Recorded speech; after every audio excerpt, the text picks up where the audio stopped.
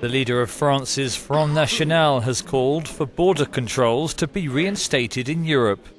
Some internal EU border controls started to be abolished in 1995, but Marine Le Pen says it's time to bring them back. This massive, uncontrolled immigration serves and facilitates the work of Islamist fundamentalists, who pour their ideology into a number of French suburbs.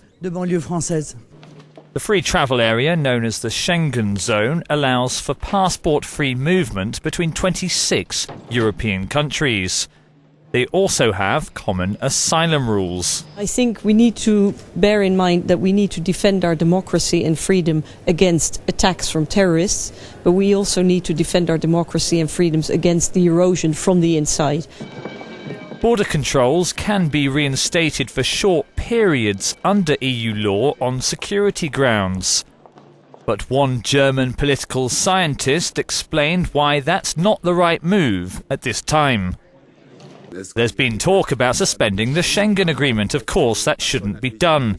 European security services need to cooperate much more intensely. But at the same time, fighting jihadism is about very long-term measures.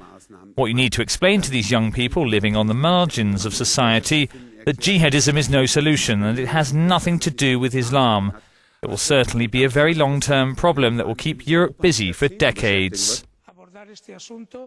Both Germany and Italy have already ruled out any permanent scrapping of the Schengen rules.